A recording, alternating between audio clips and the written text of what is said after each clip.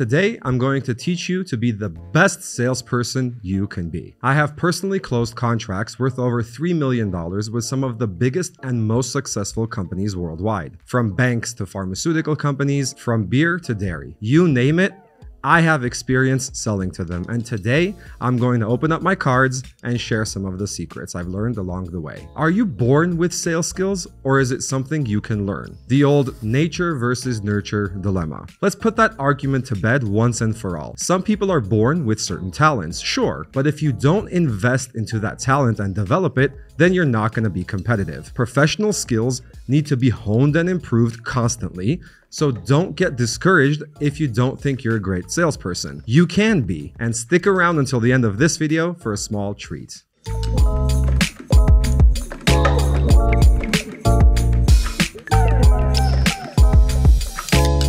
Before I jumped into the startup world, I was a business consultant, a partner at a consulting firm based in Boston. I started out as an intern like most consulting jobs, worked my way up to analyst, junior consultant, senior consultant, and ultimately made partner. To be a partner at a consulting firm, you need to be a shark and bring in the big bucks. It was a high-stress hunt or be hunted environment that put my sales skills to the test, but gave me an arsenal of tools that allowed me to bring in behemoth clients like Procter & Gamble, Carlsberg, Danone, Raiffeisen Bank, Bayer Pharmaceuticals, and many, many more. The first thing I learned on the job, which was a bit of a surprise for me, was that sales is not only about bringing in new clients. There are two main functions of any great salesperson: hunting and farming. Hunting is bringing in new clients to the portfolio. Farming is more about relationship building and nurturing clients to boost their lifetime value. My mentor has a great theory about this. Let's say you're the head of a church and you realize that donations have been dropping off. Do you A,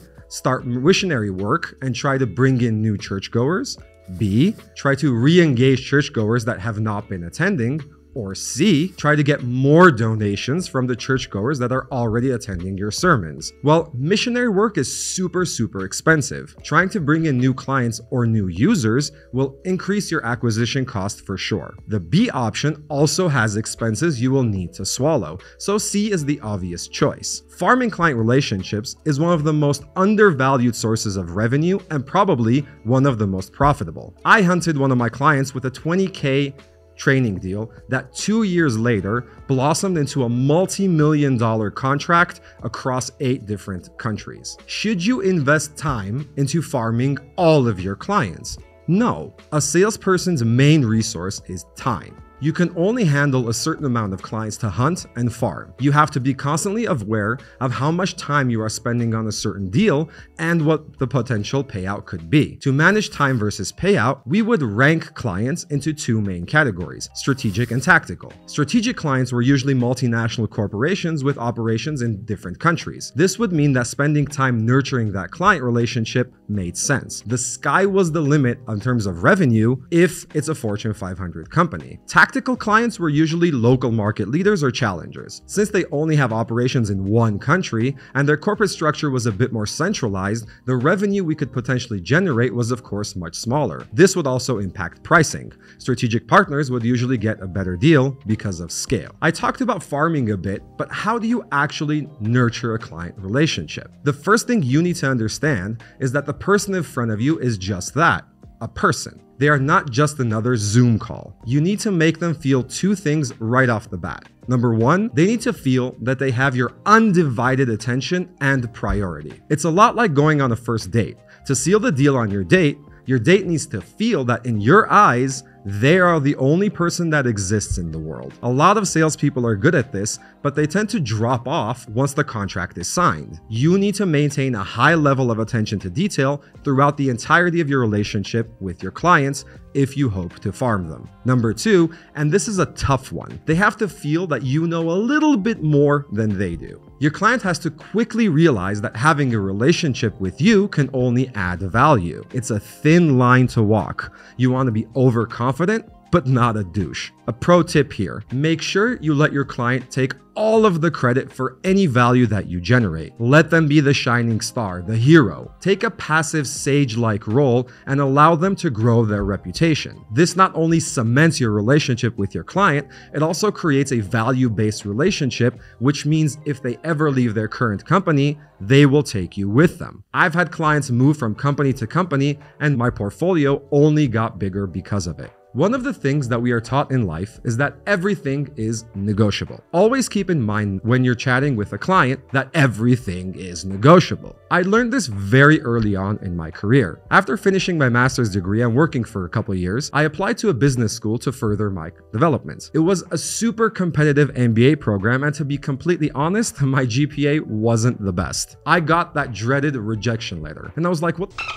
I thought everything was negotiable. So I put that theory to the test. I boarded a plane, flew to the business school I applied, I negotiated my way into a meeting with the dean, and then I negotiated my way into the program. I finished second in my class with distinctions and started my consulting career. Negotiation is probably the key you need to learn if you're going to be a good salesperson. You need to understand where you can add value to your clients and where you are willing to back down. Too many salespeople get caught up in negotiating price, and that simply kills the deal. You should be negotiating value as much as possible. Focus on their upside and don't bring up money until they do. If you made it this far into the video, then first of all, thank you very much. And as I said before, a small treat. The most important sales tactic that we use to close deals was a simple truth. You need to be over-prepared for all of your meetings. Closing a deal is 90% preparation and 10% execution. What we would usually do before a sales call or a meeting was to not only research the company, but we would research the person that we were meeting, their online profiles, their college alumni page, any and all interviews they have given, basically anything we can find. I had a meeting at the World Economic Forum in Davos with a multi-billionaire. Our research was almost too detailed. We knew which boards he was on, which charities he supported. We even knew that his daughter had just graduated from an Ivy League school. I used all of this, and his reaction was priceless. He said, well, it seems you've done your research. And with a complete poker face, I answered, well, now it's time for you to return the favor and do your research about us. Your clients have hundreds of sales calls a month, and if you want to stand out, you need to go above and beyond. That's it for today, guys. Thanks for stopping by. Don't forget to help us out and hit that subscribe button. See you next week.